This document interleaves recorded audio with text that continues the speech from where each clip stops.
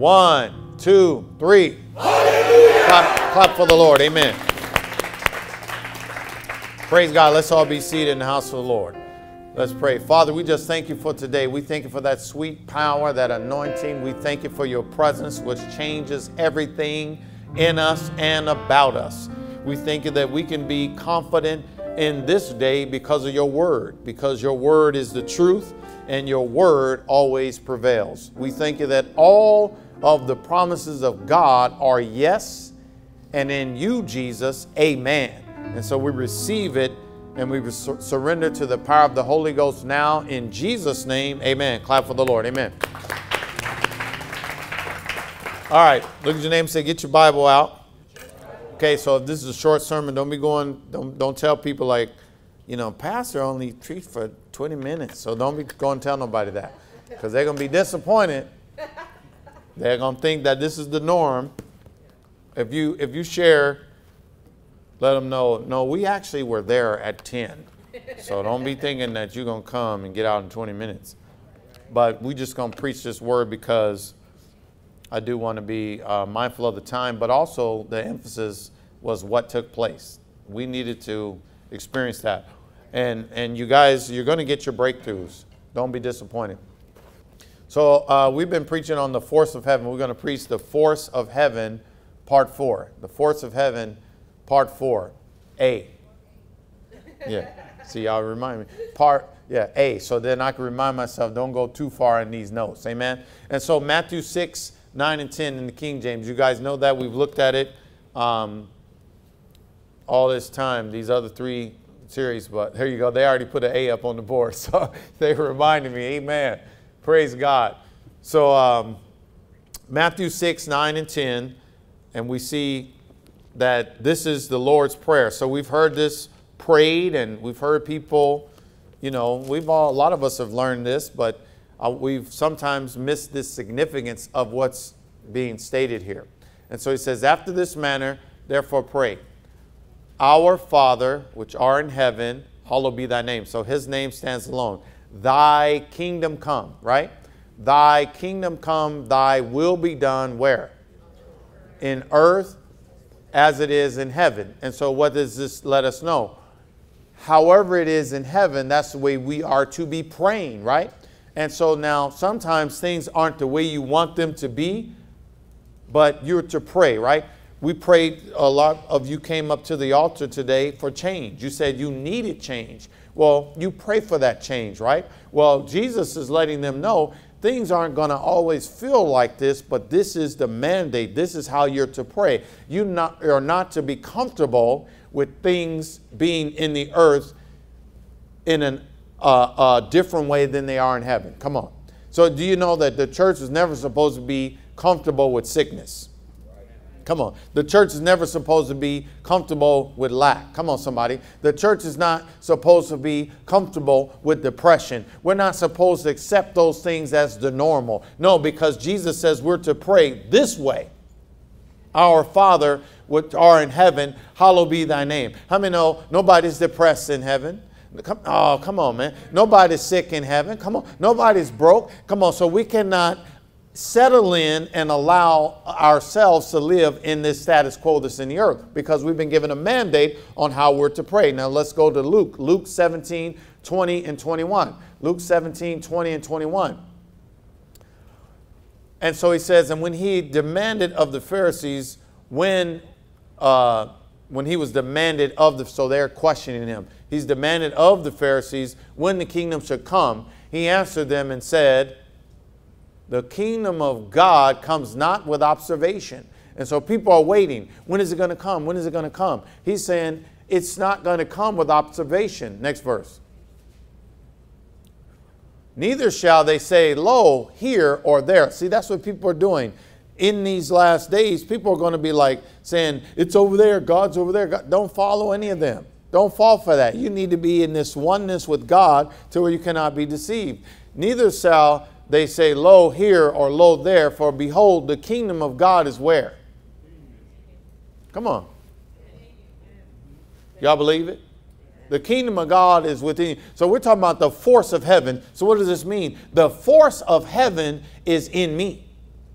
See, it was different when Jesus was in the earth. He was giving them demonstration. And so he had connection, but he had to die and pay the sin price so that now we could be connected, and now it comes upon us. So we don't have to look at it from a distance. The kingdom of God is within you. And so the force of heaven is within us, and we have power to release it. Look at your neighbor and say, I can release the force of heaven. Okay, so we can release it. And now if we release the force of heaven, we can release the force of heaven, and it will change atmospheres wherever we go. Huh? Come on.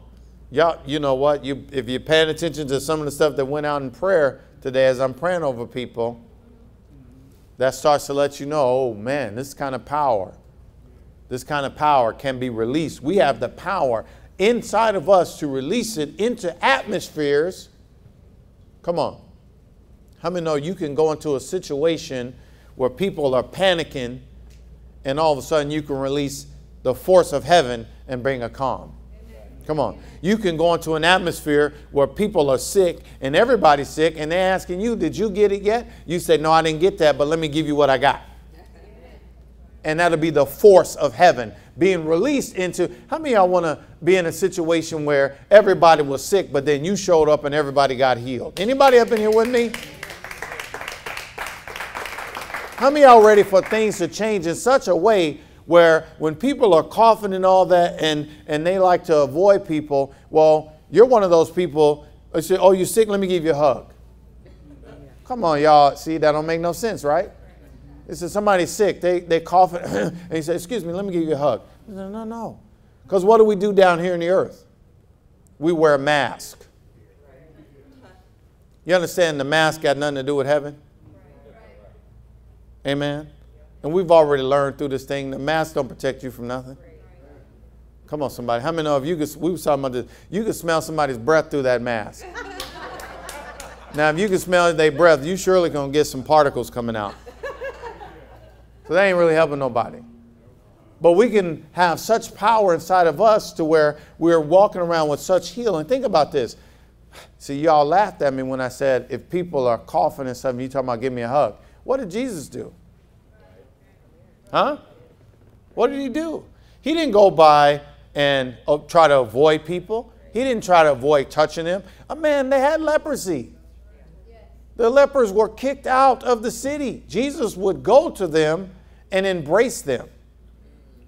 Why? Because he had a force that was on the inside of him that he could release, and it would bring change. Come on, somebody. To any atmosphere that he stepped into. I'm going to tell you today that this same thing I'm preaching about is in us. This is what Jesus said. The kingdom of heaven is within you. He was prepping them for what's going to happen. But how many know he's not going to the cross? He already went.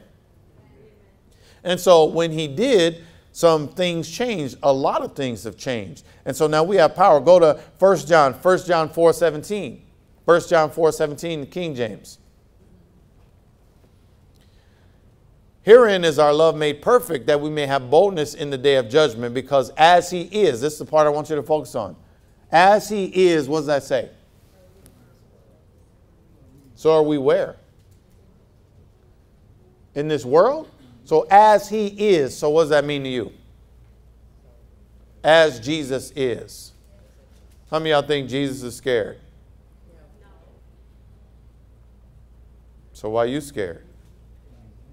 Huh? How many of y'all think Jesus is sick? So why are you sick? You see what I'm saying? I'm not trying to, make fun or anything like that, but I want you to recognize what the Bible's saying. As he is, so are we. What? So does this mean I cannot wait till I get to heaven to get some power? Because, listen, y'all want to know something? We don't really get much of a description. We do in Revelation and stuff like that. They get some images of Jesus, but he don't spend so much time. Like, how much time does Jesus spend in his Bible talking about how he's living in heaven? You ever looked at that? It's not a lot. He starts talking about he's going to make mansions for you. But he don't, come on, Jesus is never talking about, you know, I got a tight mansion up there. He don't even say much about that. We know that he sits at the right hand of the Father, but what does he say in Ephesians is that now we will be given joint seating with him. So Jesus, every time he's sharing stuff, it's always for our benefit. It's so that we would know what we are inheriting. Amen. That's why he is talking about it. And so when he's saying here in this scripture, as he is, so are we in this world. Look at your neighbor and say, I'm anointed. Okay, now step out on the limb. Say, just like Jesus. See, that's why he told his disciples, he said, there's going to be a time coming where you're not going to ask me for nothing. Come on, y'all. So you're not going to pray to me for nothing. But what you're going to do is pray to the Father in my name. Because the power's in the name. See, you've been given authority to release the name of Jesus. That's why you can tell a demon to get out in Jesus' name. Why? Because you are releasing heaven. You're releasing the force, but you got to do things decently and in order. That's why I'm always telling you, you got to live right. Because you start talking about using the name of Jesus and you're not living right, then you're going to be like them 7 sons of Sceva in the book of Acts. And they trying to cast out a devil and they're like, man, that devil didn't recognize him. See, they really did not have this might mess. I know I don't have that much time, but you know, you still got to get the truth. See, you lose your authority to release the name of Jesus when you fall into sin. So when you lose your authority, now all you can do is be victimized by devils and you cannot kick out one of them. So why is it so important? Why do you think Pastor Troy is like that? Well, Pastor, is it that serious? Yes, it is.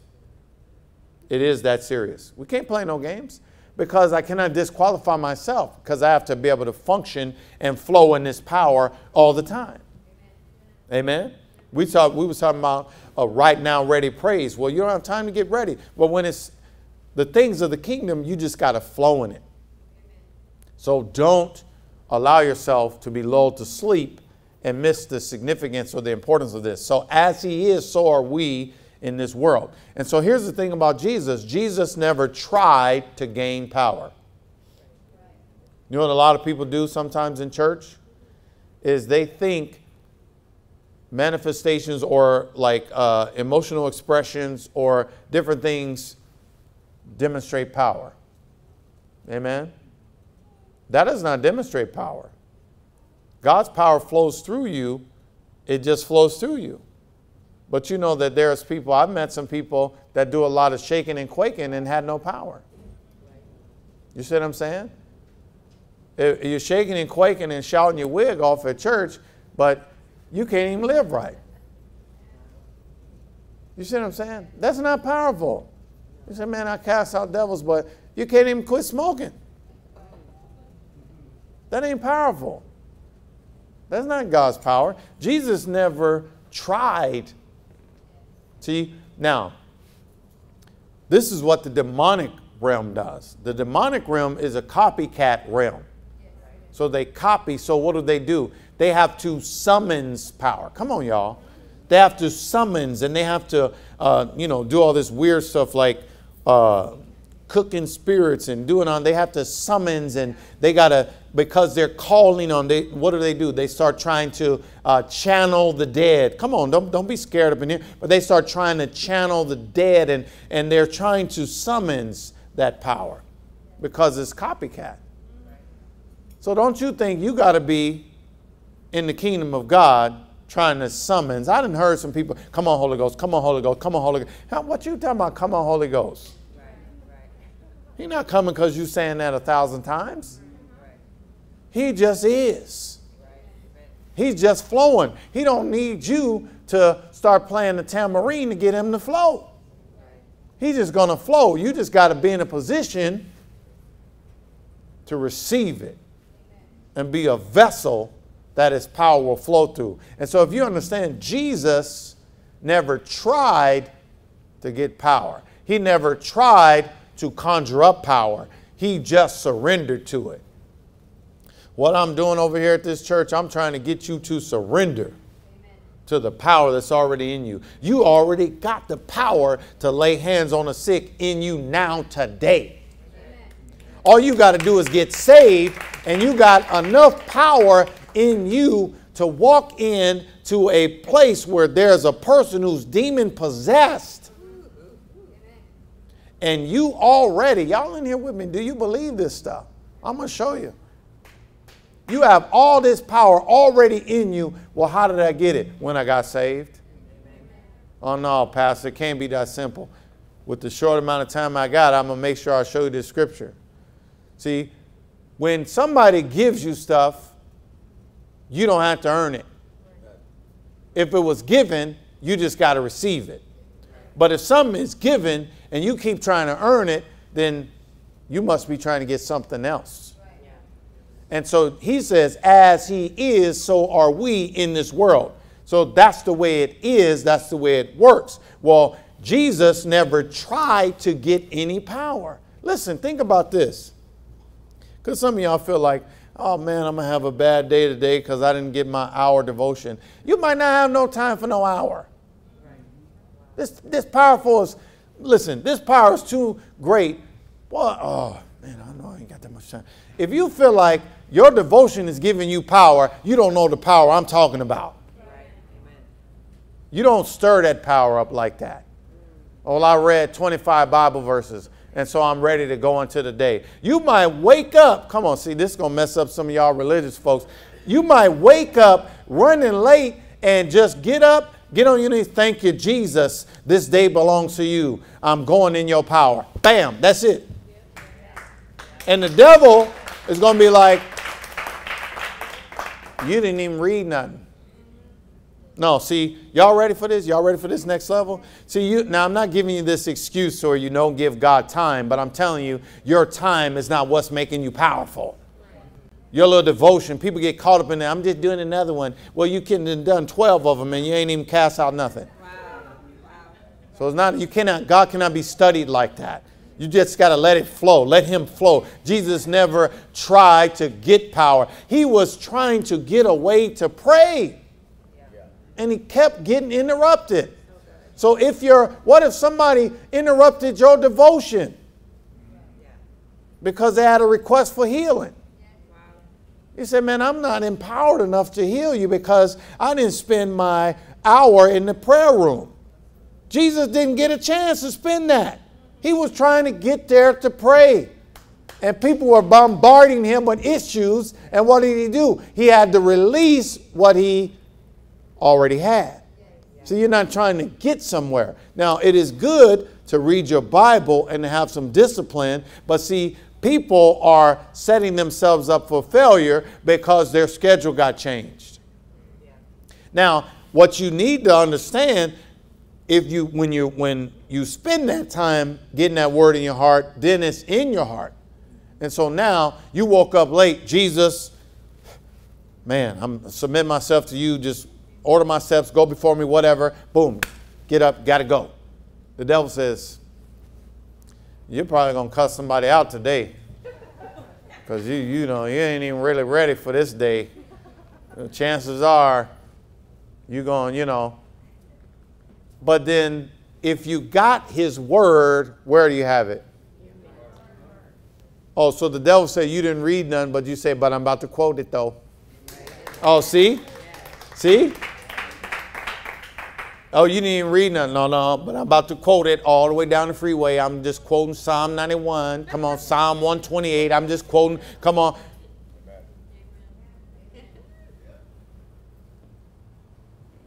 That's what God is doing. He's trying to position you. See, God is taking away all. That's why he's disrupting our service. I know that's why he's doing it. Because he knows I'm like a teacher. I like to teach the word. But you know what? He's telling me you could teach people till they're blue in the face. That don't mean they're going to experience my power. You can teach them and teach them again, but it's going to be my power that brings the change. So now what do I have to do? Surrender to his power. So this ain't my schedule. Whatever he wants to do. Now we do have a responsibility to teach the word. That's why we got Wednesdays and we got our Sundays. We're always going to teach you. But I'm telling you, this power is something that's greater than what you can learn. So we've been given a power that we cannot try to gain. We cannot try to get that power. I'm going to try to be more powerful. You know what I mean? I'm going to just spend all these hours in prayer today. Now, I'm not saying that's wrong. If God tells you to do it, do it. But don't think that by doing that, because people wear badges. They wear badges based on how much they read, how much they do. But see, we're beyond that, church. We're beyond the long time doing all this stuff. Listen, cast out devils. Lay hands on the sick. You see what I'm saying? Start calling in provision. Come on. We need to be in a situation where we can find somebody in need. And if maybe we don't have it, but we can say, let me pray. I'm going to call it from heaven. Matter of fact, I'm going to dispatch angels on your angels. Go out and get some money and bring it here now in the name of Jesus. See, the church looks at that stuff as though it's strange. God is trying to introduce you to another power. You can have somebody acting up at your job place, and then God will say, well, why don't you talk to him? Well, I tried to talk to him. He says, but I want you to talk to them. I want you to speak into their spirit. Yeah. Oh, see, now here's the church. You know what's messed up about this? The church is like, they look at these spiritual things like we're crazy, but the demonic, they all into it. Yeah. You go get somebody that's in the devil stuff, they know about that. They know about speaking in people's spirits. They know about voodoo and having, them little dolls that they, what you call them, voodoo dolls. They know how to do all that. That stuff is real. They know how to get people's hair and put it all in a cup, and they know how to do all that weird stuff. But the church is, they're still going to church. Don't want to get too radical, Pastor. No, this is what it's going to take. Amen. Now, I'm not telling you to figure any of this out. I'm telling you to receive. Everybody just say receive. Receive. Okay, so I'm not telling you to figure out nothing. I'm telling you to receive because I'm showing you in the Word that it's already been done. And so now let's go to, we're going to probably end up closing right here on this sermon, on this scripture in John 17. Don't get too excited because I got a couple more minutes. Some of y'all here close and you start closing your Bible. Ain't nobody said close the Bible. I just gave you another verse to go to. I'll be hearing zippers, you know what I'm saying? Bible closing zippers and stuff, just tucking away. All right. So just remember this. Jesus never tried to gain power. He just surrendered to it. So that same power, as he is in the world, so are we. And so, or as he is, so are we in the world. Now, John 17:15 through 23 in the NLT. He says, this is what Jesus was praying to the Father. I'm not asking you to take them out of the world. So there's no more escape for us, right? There's a lot of this going around, people trying to study the rapture. Listen, let me tell you, you don't need to study the rapture. You just need to be ready for when it happens. Right.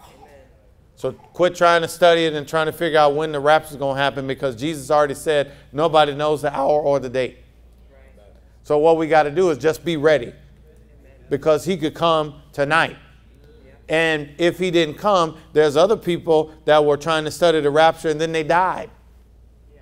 How many know when you died, the rapture don't mean nothing? Because it's appointed to a man once to die and after that judgment. And so the state you die in is the state you stay in. So what we need to be doing is being busy about our Father's business and occupying until he comes. So whenever he comes or whenever he calls me home, he's going to find me working. He's going to find me working and releasing the anointing. He's going to find me working and releasing the anointing. And then when I'm called up or he comes and calls us all up, I'm ready. So I don't have to spend all these months and weeks of teaching you on eschatology and all that. Because a lot of people will learn and study that and miss it. But those of us that are busy about our Father's business, we'll be ready whenever he comes. Amen. And so Jesus was saying, I'm not asking you to take them out of the world, but keep them safe from the evil one. So the evil one is here in the world, but Jesus is praying that you be kept safe. And so don't be having an escape mentality and don't push off things to heaven because God's will is not for you to get there so soon. Next verse. They do not belong to this world any more than I do. So he's talking about his disciples, but it's going to show us that it's referring to all of us who believe. Make them holy by your truth. Teach them your word, which is truth. Just as you sent me into the world, I am sending them into the world. So we're on assignment. I give myself as a holy sacrifice for them so that they can be made holy. So you could be made holy because of what? The sacrifice of Jesus. Because of that payment, that debt of sin being paid, now you can be made holy. I give myself as a holy sacrifice for them so they can be made holy by your truth. I am praying not only for these disciples, but also for all who will ever, look at your name and say ever, believe in me through their message. Stop right there. Who is that talking about? It's you. So that's how you became a believer. You believed because of the Bible, which is the message that the disciples were spreading. And so you believe that, and so now this applies to you. I am praying not only for these disciples, but also for all who will ever believe in me through their message. I pray that they will all be one, just as you and I are one, as you are in me, Father, and I am in you. And may they be in us so that the world will believe that you sent me. So God is going to be seen in all of us in such a way that people will believe that Jesus was real and that Jesus came and he was sent by God. Next verse. Now this is what we're going to close right here because I want you to meditate on this whole week. Wait a minute. Okay. He says, I have given them what? The glory. So this word glory comes from the Greek word doxa, which means the nature and acts of God in self-manifestation. And so God is put the glory on Jesus. Why do you think Jesus could heal the sick? He was anointed to do it. And now Jesus is saying, I have given them what? The glory that you gave me. So the same glory that he had, the same power, the same acts of God and self-manifestation that he had, he has given to you so that they may be one as we are one. And so now if he has given us this power, then this is how we can do John 14:12. But you shall do greater works than these. How can I do greater works? Well, I have the same power. And so now we will refresh it next week, but let me close with this Matthew 10:8 because you got an assignment. And that's why I'm trying to get you guys into this radical praise. Your days of belly aching's got to end, man. You got to quit all that whining and you got to start walking in power. You got to stop seeing yourself as a wounded bird, as a person that's been damaged, that's been hurt by the world. Man, a lot of people have been hurt. Jesus was hurt, but he didn't stay in that hurt place. He stepped into his power. He stepped into his assignment. And when you step into your power and your assignment, then all of a sudden the weights that used to try to weigh you down, they start to fall off because you're busy. You don't need to be strengthened so that you can feel good. You need to be strengthened so you can complete your assignment. That's what this is about. Church is never supposed to be a place where we go just because we want to feel good. It's supposed to be a place where we go and get empowered. And now we're ready to go out there and fulfill our assignment. So what's this say? Jesus says, heal the sick. Who's talking about? This is you.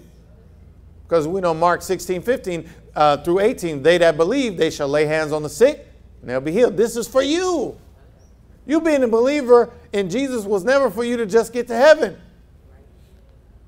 It was for you to heal the sick, cleanse the lepers.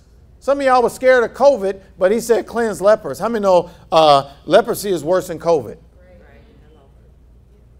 And I told you guys that what if you start telling people that's sick and coughing to give you a hug? Y'all look at me like I was a fool.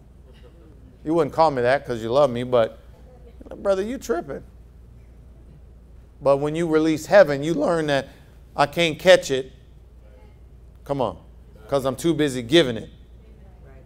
I can't catch it because I'm too busy releasing it.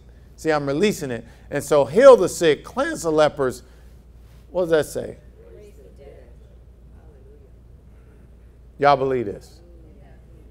See, I want you to get some stubborn tenacity within yourself. Some of you need to just get hard-headed on the devil. Maybe you got pains and maybe you got issues. Why don't you fight it in the spirit? Lay hands on yourself. Pray. I did that already. Do it again. I did it already. Do it again. Do it again. Keep doing it. Just defy the enemy. Just defy him. Keep doing it, man. And then you start asking God, Lord, there's somebody you need me to pray over. Come on. Some of y'all that got an ailment, you got a pain. Ask God to show you who you can. I know I said I'm going to get us out of here, but don't be trying to ask God just for somebody for you to pray for. You know what? Because that's what Christians like to do. Secret. I'm just walking by. What are you doing? I just really prayed for them. Well, God says, I'm ready for that prayer to change. Because they don't even know you prayed for them. So you need to ask God. So if you need healing in your own physical body, ask God to reveal to you someone that you can actually lay your hands on and command healing to come into their body. How many of y'all going to do this? You say you need healing in your body. I said, ask God. You already prayed about your healing already. So once you ask God, reveal to me someone that I can lay my hands on. Now, I'm going to start teaching you a lot of these prayers we've been praying, we got to change it.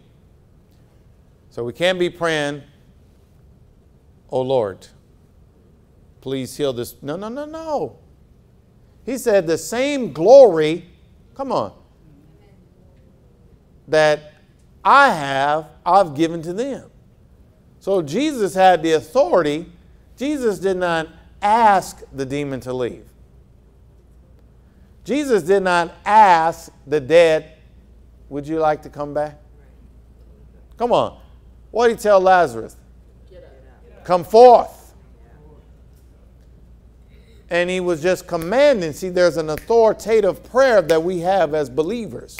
See, some of y'all, you will hear me pray for you. There's a prayer request or something that might come out, and I'll say something like, well, I command the symptoms to leave now in Jesus' name.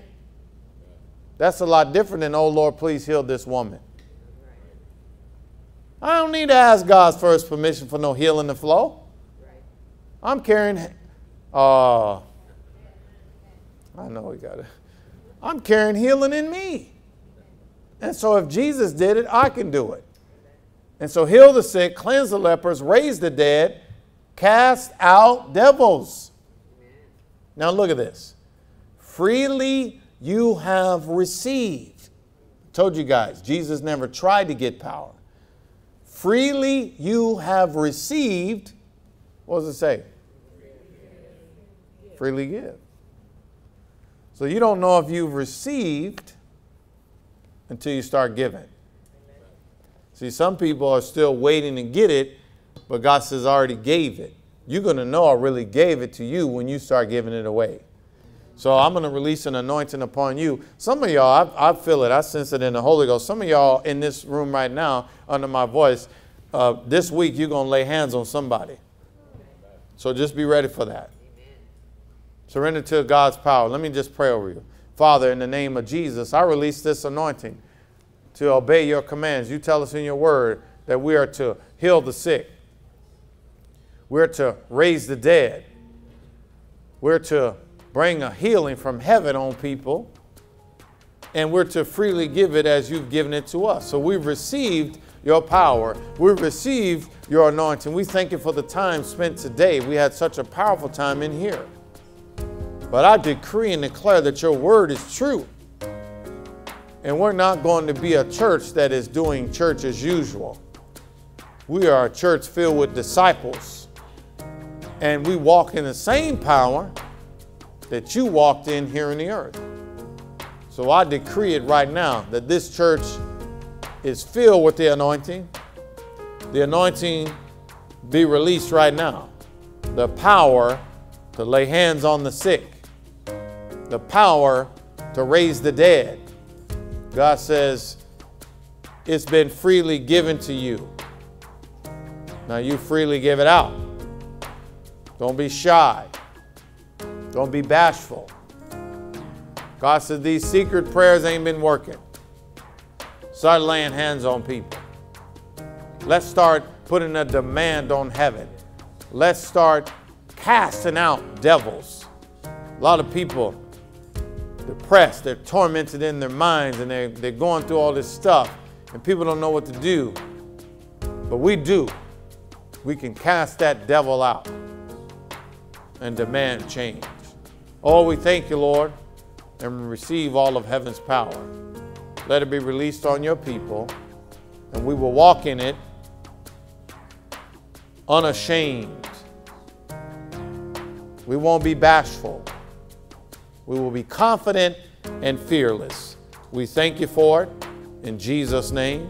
Now I want you to tell 3 people on your way out, I am confident and fearless, and I'm going to release God's power. Amen. I am confident and fearless, and I'm going to release God's power. Who did? Oh, sinner's prayer. Praise God. Thank you for that.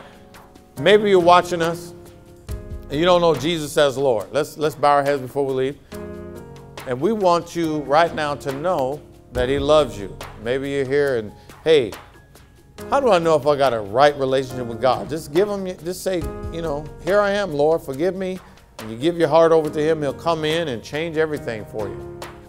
But you got to be willing to open your heart. So let's pray this prayer. Let's pray it together so that others can receive Jesus as Lord.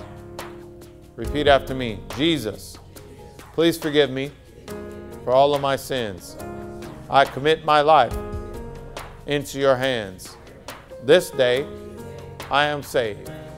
Do with me as you please, and fill me with the power of the Holy Ghost. In Jesus' name, amen. Give the Lord a hand clap right there. Amen.